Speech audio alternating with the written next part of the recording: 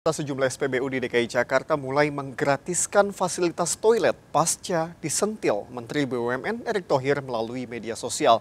Dalam video tersebut, Erick meminta seluruh pengusaha SPBU untuk menggratiskan fasilitas toilet.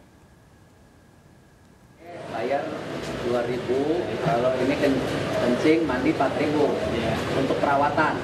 Kenapa nggak gratis? Ini fasilitas umum. Saya kurang tahu soalnya saya cuma yang punya siapa? Bapak Agus. Bapak Agus. Ya udah, nanti ditelepon Pak Agus kenapa toilet aja mesti bayar, kan berarti udah bisnis bensin, iya nggak? Kepada direksi Pertamina, saya Video ini diunggah Menteri BUMN Erick Thohir di media sosial pribadinya. Video ini langsung dibanjiri 18.000 lebih komentar warganet, mayoritas mengaku setuju dan mendukung dihapusnya toilet berbayar di SPBU Pertamina.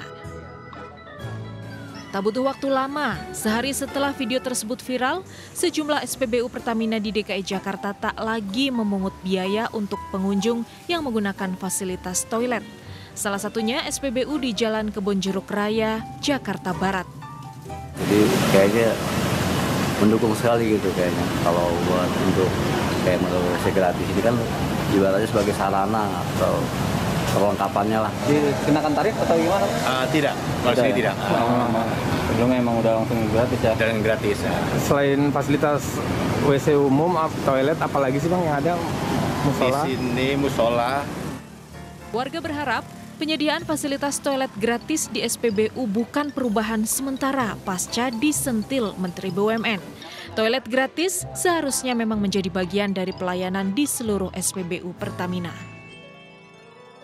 Dari Jakarta, Miftahul Gani, iNews melaporkan.